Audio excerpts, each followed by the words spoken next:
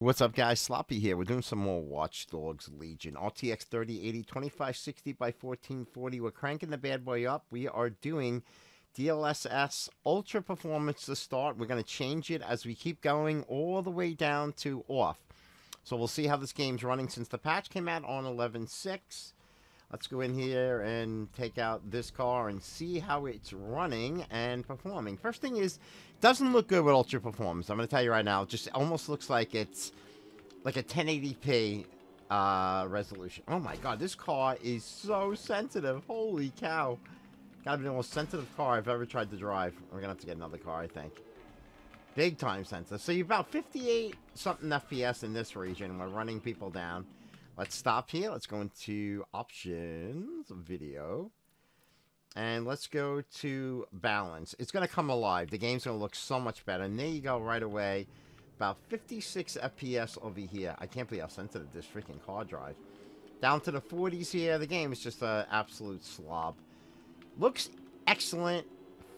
Flowing excellent. FPS should be way better than this. It's just so strange, this game, man.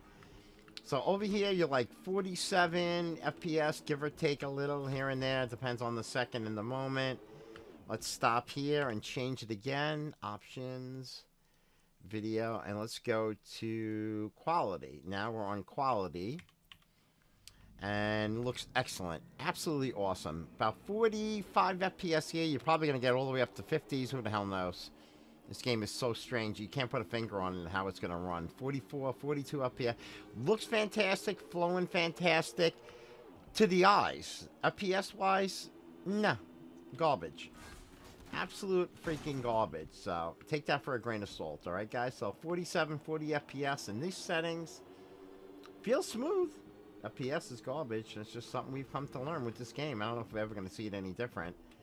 Let's change it again. Options and video. And this time we are going to go to performance.